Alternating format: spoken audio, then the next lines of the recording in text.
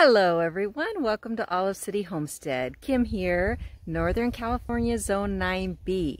In today's video, we're going to talk about collards and what to do when they get so big, because these perennial merit collards and other collards like them can get huge. So how do we handle it? How do we cut them back? What do we do with the cuttings? How can we make the best use of everything we get off the plant? And what about bugs? What about bugs? So this is one of my big merit tree collards, which in the winter grows about 6 to 8 feet tall, and I cut back. But then this spring and summer, what this merit collard did, right now you can see three kind of chunks of it, right?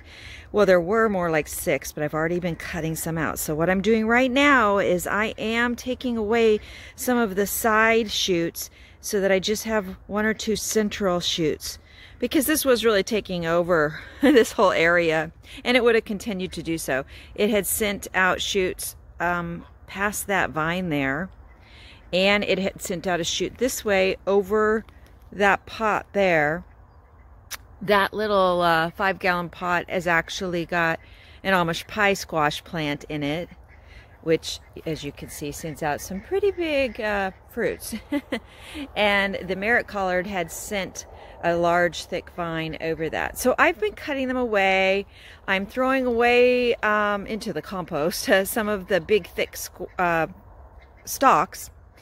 And there's a smaller stalk there that I'm still attacking. So what I do is I cut off a stalk like this one, which is about 1.5 inches around. I've done bigger, but this is, you know, it's a good size. And I take off cuttings, some cuttings, and I'm using all varying sizes here. This one's about the thickness of a large pencil, a little bit bigger. And I have some smaller, like this one, which is about the thickness of a pencil. And I have some that are thicker than that, because you never know. And I may or may not end up planting all these. Probably I will, because what I'll do is give them away, because I don't need more. Yeah, I might plant a few, you never know. And then what I do with a lot of the leaves is I put them in here, and they're going to end up going on some of my beds. Especially, I'm building a new raised bed right now, a hugelkultur mound raised bed, and they will make a perfect layer. Now this plant got bugs this year. Let me see if I can get in there. That is the bug they got. It is the first year that I have dealt with bugs on any of my plants, other than a few aphids. Now you see I just squished that bug. Other than aphids here and there, a little tiny bit, I've never had any bugs. I've never had worms, tomato hornworms, cabbage loopers. I've never had anything, and I know that's really been lucky for me. I've only been gardening for 4 years, so I'm sure they'll eventually show up, as these did. So yeah, these were all over, and that was a smaller one. They get about 3 times that big. And they haven't gone onto any of the other plants around them. I was worried about that at first, but they seem to be contained just to the collard. If this plant, by the way, looks a little sorry, you see it's not a disease, it's not spider mites, it's not anything like that. What that is ash. Because of all the fires, my plants are pretty much coated in ash, and it doesn't do any good to wash it off because the ash is coming down constantly. Anyway, so yes, I've been taking the bugs off, and if you look around, up until about a week ago anyway, at least, it was pretty easy to find leaves that were still completely uneaten, no holes, no damage, but it's getting harder. And I've taken off eggs as well. If I find any eggs, I'll show you what they look like. They're pretty obvious. Here's a big bug right here. You see that? I squished it. Now, I have tried to look at what these bugs are. They don't really look like any of the pests that I've seen. If you know what they are, let me know. I did have a moment of thinking, what if they are actually a good bug?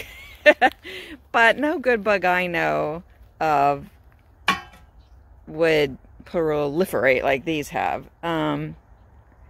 And if so, I apologize to them, but I think they're a bad bug. I think they're eating my plant and I don't want them. So that's another reason, hi BB, that I am going through this plant. I mean, I would have done it anyway, even if this plant was had not one bug on it, and even if it looked great, I still would have been cutting out all of this because it's just too much. I want to keep this plant. I love it, and the other one that I have on the other end of this row. But if you get down here, you can see that it sends out these side shoots, and they can get pretty massive. You know, that's just going to get harder and harder to cut.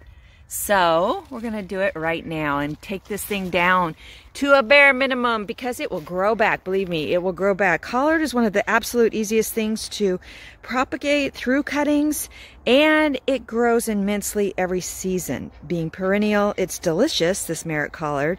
But I do want to get these bugs out of the way, and this is really going to help in that challenge, because as I take the leaves off, I'm going to be able to get to what's left. It was really hard to get control of the bugs because the plant was so massive that I couldn't get into a lot of it, but that will become much easier as I take more and more off. Okay, that is how small the eggs start off. These are really small. Sometimes they seem a little bigger than that. They're like little tiny coils. They're pretty hard to miss. They're always in a little grouping like that. There's about 10 or 15 of them there. Wow, this is fascinating. I wonder if those cylinders just hold the eggs. I have no idea, but it is super interesting, isn't it? Okay, so this is what I've ended up with.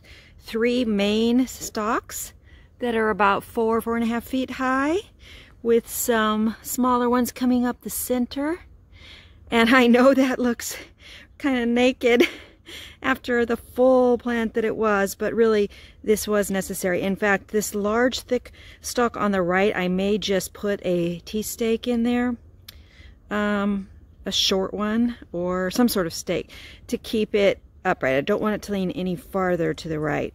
And what did I end up with aside from that? I ended up with a wheelbarrow full of clean leaves. They might be holey, but they're clean, other than a little bit of ash, which is always good for your garden, to go on my new hugelkultur raised bed mound.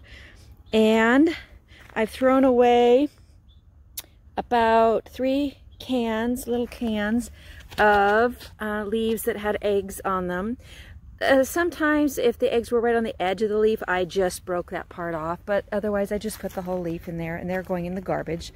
Some thick stalks for the compost, and a bucket full of cuttings that I'm going to root for new Merritt collard plants.